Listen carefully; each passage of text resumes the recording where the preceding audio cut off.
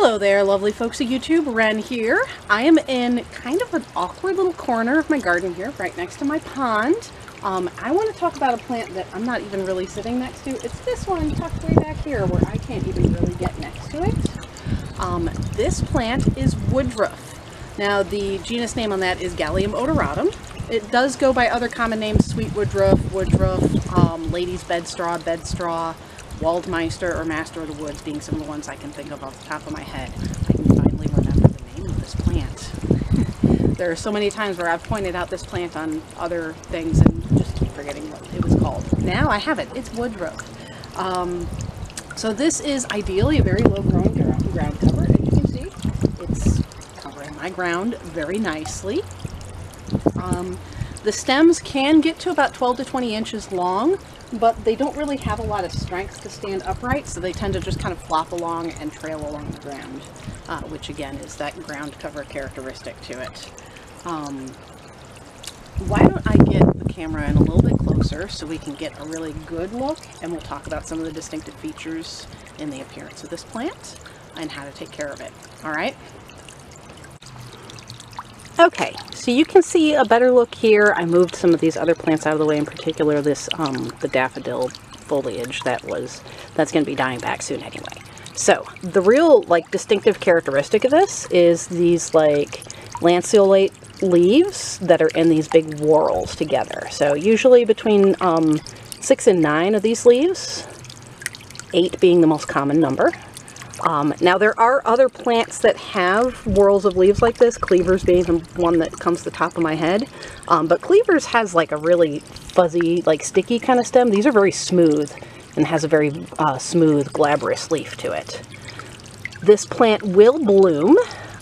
It makes these little sprays of very pretty white flowers, usually in the late spring to early summer. Mine is actually getting ready to bloom. I can actually see there's a couple spots here that I can see where there are some little flower buds that are getting ready. It's not quite time yet. Now, normally I would film plants like this and do the little plant videos when they're kind of at the peak, meaning for this one it would be when it's actually blooming. I decided to do this one a little bit early just because of the timing of when this plant really holds some importance in the Wiccan Wheel of the Year. So, anyway, as far as caring for this plant is a shade plant. It will grow in partial sun, but partial shade, but really seems to do better in full shade. Does like moist ground. It can grow in drier areas, but basically the more water you give it, the happier it's going to be. You can see my plant is right next to my pond, where it kind of gets some little errant splashes from my waterfall. It's also right under my heat pump, where the runoff from the heat pump basically goes right to that plant. So it gets pretty consistently moist, not sopping wet, but it's pretty consistently moist throughout the year, and it really likes that. You can also see moss likes that same type of growth characteristic. So basically, if moss will grow there, then the sweet woodruff will grow there as well. Now, although this plant does produce seeds, the most common way of propagating this plant is through division. So either just a crown division itself, or you can take these little clumps here. These are the little stolons that have kind of, it sends these little underground, stems that will then basically bring up new bunches. So you could basically, this plant right here, you could dig right here and dig this up, and you would have a whole new woodruff plant to plant. So that's usually the easiest way to propagate this plant. So historically, this plant was used primarily for its fragrance, hence the name lady's bedstraw and sweet woodruff. It was used in perfumes and other things like that as well. Now, the fragrance is not really noticeable when the plant is fresh, but when you dry the plant, it becomes very strong. That sort of vanilla hay fragrance to it. It's delicious. Now, that fragrance, of course, is due to coumarin, which, if you watched my video on sweetgrass, you might recognize the name of that. It's the same compound in both sweetgrass and sweet woodruff that gives it its characteristics, fragrance. Coumarin is, as I've mentioned before, it is a compound that we have isolated from this plant and used to turn into coumadin, which is also known by the brand name warfarin, which is a blood thinner. So this coumadin does, and coumarin both, will inhibit this synthesis of vitamin K, which is of course necessary for clotting factors, and that's why it helps to thin the blood. Coumarin also has some hepatotoxic and nephrotoxic, which means it's bad for the liver and bad for the kidneys as well. And it's for that reason that it is no longer used in flavorings. Since the 1970s, it's been banned in most markets. It is still available in Europe in select alcoholic beverages, but basically nothing that would be allowed to be given to the consumption of children. So, because of that, be careful with ingesting this plant and make sure you're not getting too much of it, because it will F you up.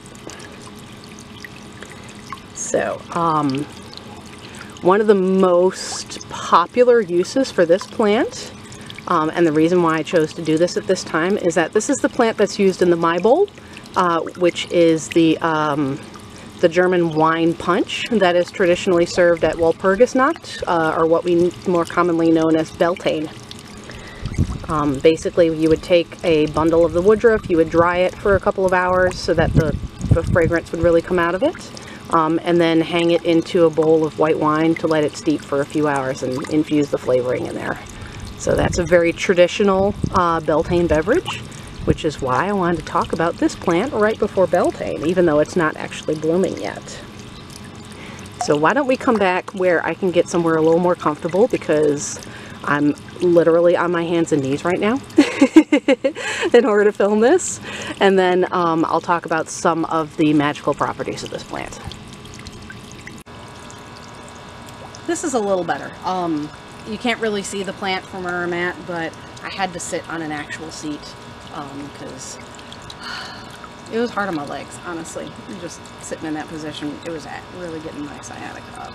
So anyway, woodruff, a lot of the places, particularly if you look online, you're going to see woodruff under the jurisdiction of Mars. That comes from Scott Cunningham. And I can kind of see, like, I can see where he would get that rulership of Mars being rulership of this plant, particularly when you look at it chemically, and that, you know, that coumarin, which has an effect on the blood, you know, that sanguineous property is definitely a Mars property. So I can see where that's coming from. However, if you look at Culpeper actually lists this plant as being under Venus, which again makes sense because of that sweet smelling fragrance and its use in, you know, perfumes and as a strewing herb, you know, for its sweet fragrance and things like that. Ladies' bed straw. Sorry, I'm moving my notes. So all of those things are Venus properties. So there's a bit of disagreement over the rulership of this plant between those two. Now, of course, personally, I tend to side with Paul Bayerl, who basically just splits the difference and goes, no, actually, it's probably both, because plants can be more than one thing, just like us people can be more than one thing. So it probably does have rulership under both. And we can see that in some of the historical magical uses of this plant. So this is used as a protective plant. It was seen as, in the Middle Ages, it was used to drive away vermin and insects, or evil influences, because obviously vermin and insects and evil influences are basically one and the same thing in the medieval mindset. So it does have a protective aspect, which of course is a Mars property. However, it also has a aspect of drawing in prosperity and abundance, which is a very Venus aspect as well. And of course we can see that in the plant's habit of how it likes to readily spread, particularly in wet areas, because that watery, you know, Venus and, you know, water element tend to get along pretty well. Now, of course, you may think it's weird for a plant to have both Venus and Mars, because historically, you know, those are two as seen as the opposite. But also, if you look at our mythology, although they may be opposites, they have a really strong connection to each other. And that holds true in a lot of other things in the plant kingdom as well, that sometimes you'll see Venus and Mars aspects really working together. I'm sorry, excuse me. We're deep in the pollinating right now here in Virginia, so I'm getting a little verklempt. I've taken all my meds and it's just still not enough. But anyway, but yes, protective, prosperity, This plant also was used, like I said, not only traditionally in a lot of the Beltane or Walpurgis Nacht celebrations that happen around May, so it's very strong with that sort of like bringing in the new year energy. Also traditionally used to enhance male potency, which also can be seen as both a Venus and a Mars, hand in hand kind of thing working there. So, so yeah, those are the magical elements that we typically associate with this plant. I think it's a delightful little plant, a nice little ground cover to have in that really awkward wet spot that I have there. I've tried to grow it elsewhere in my garden. It really did not like some of the spots because it was just too dry, but when I have it here where it's nice and wet, it has just exploded over the past year, so it's really happy there. And it does have one other benefit that I forgot to mention. This is one of those plants that's actually resistant to some of the allopathic toxins that pine and black walnut will put out. So any of you who have either of those trees, you know how hard it is to grow something underneath those trees. Woodruff will actually grow in under both of those trees. They're resistant to the allopathic compounds that those trees put out. So that's another really great benefit of this plant. If you have an awkward shady spot under a pine or a walnut tree, you might be able to grow woodruff there. So anyway, that's all I have for you today. Hope this video finds you well, and I will see you again soon.